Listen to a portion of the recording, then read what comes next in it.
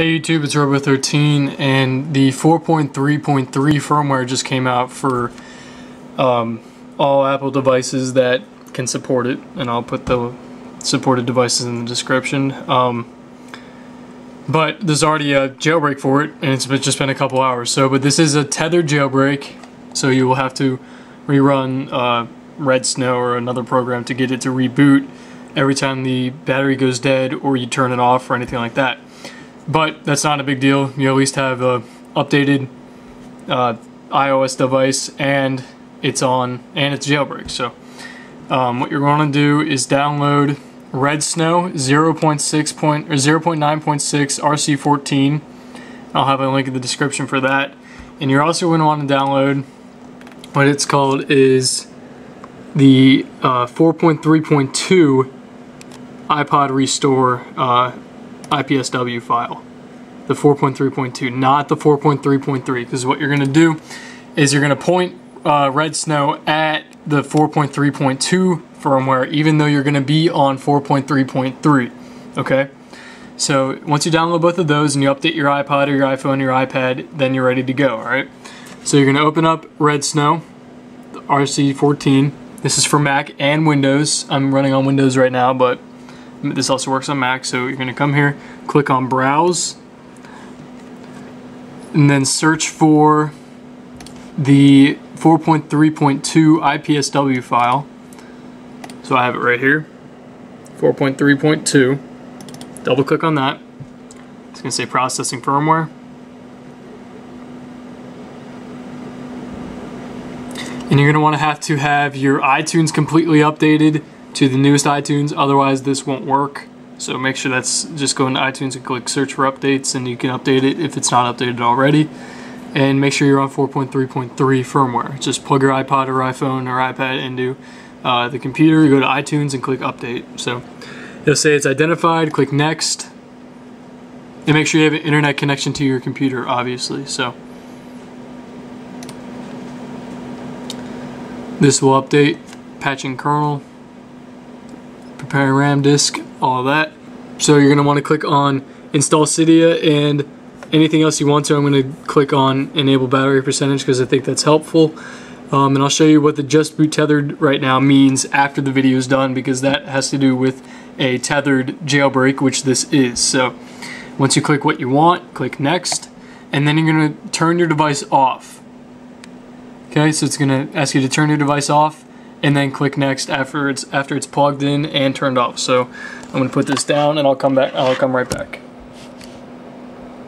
So first tells you to turn off your iPod, so I'm going to hold in the top hold button and slide the power off. Okay, now it's completely off, and now it says click next, and I'll run you through the steps. So it says click next, hold in the top power button for 3 seconds, hold in the home and the power button for 10 seconds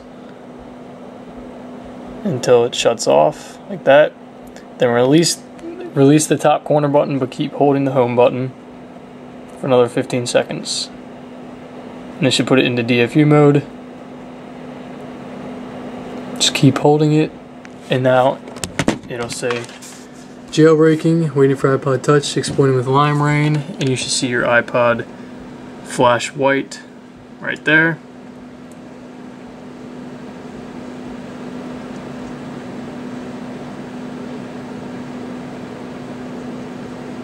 Okay, and then you just gotta let it sit, and it'll eventually pop up with this. This is downloading jailbreak data, uploading RAM disk, and that should be going up just like it is right now.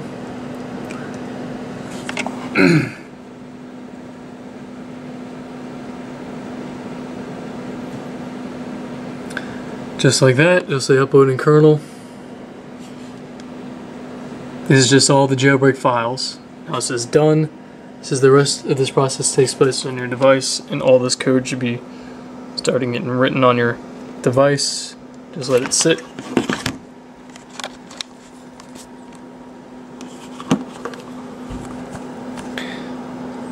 Okay, and then the jailbreak pineapple logo should show up. Let's say rebooting. And now the Apple logo should show up. Just like that. Slide to unlock. Scroll over. And you'll have Cydia, but it will be a white square. So when you click on it, nothing will happen. It'll just open up and then close down again like that.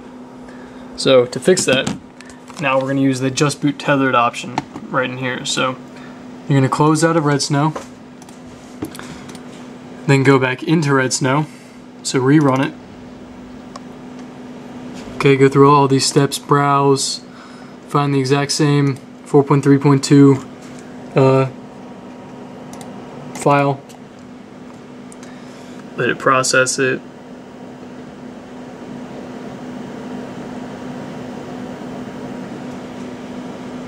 Okay, click next, let it do this.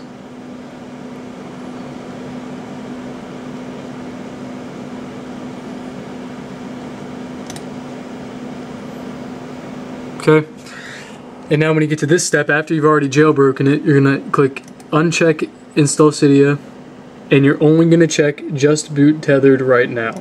Okay, that one right there. So you're going to check that and click next. Now it'll tell you to turn your iPod off. So once again, I'll show you the steps. Put this down really quick. Okay. So you're going to turn your device back off, go through the exact same steps you went through earlier in the video. So after it's off, click next. Hold the home button for 3 seconds. Hold the home and power button for 10 seconds.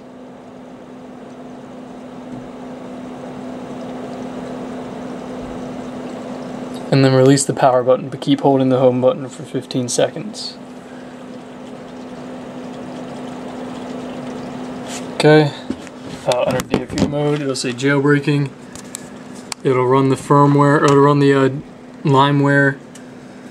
It'll run the LimeWire jailbreak so that it'll boot it again. This is uploading first stage.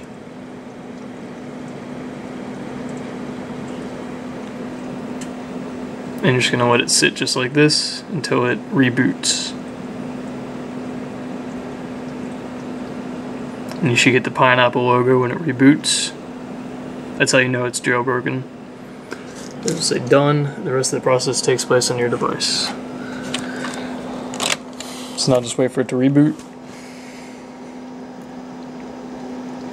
And every time you turn off your device, or it loses power or anything like that, in order to you might be able to turn it back on, but in order to use any of the Cydia and jailbroken apps, you will have to rerun RedSn0w and go through the Just Boot Tethered option and just reboot it just like that. So now when you slide to unlock, go over, Cydia, click on it, Cydia will open up now. And it might still be a white box like mine was, but that will eventually go away once everything syncs up with your iPod or your iPhone or your iPad. So it will go away eventually. And if you open it up and it does that close thing again, it doesn't work, rerun RedSn0w again and go through the whole steps again and click on Just Boot Tether right now and make sure that's the only thing clicked and try it again. It does work. I just showed you it worked. So try it again and it should 100% work. I'm not going to let it finish doing this, but obviously it works, so I'm going to show you guys that it is on 4.3.3 firmware. Just in case you don't believe me for whatever reason. Right there, 4.3.3 firmware. Okay. Alright, so this is the tethered jailbreak for the 4.3.3 firmware. I'll have links in the description for RedSn0w and for the 4.3.2 firmware to download that. If you have any questions, just post a comment below. I'll try to get back to you as soon as I can. The untethered jailbreak should be out within the next hopefully the next couple days. It might be a few weeks from now though, until the untethered 4.3.3 jailbreak comes out. But it seems like these come out every time there's an update. There's always a jailbreak right after. So stay tuned for an untethered one. Subscribe to me for new videos just like this, and to get that new untethered jailbreak as soon as it comes out. All right, thanks guys.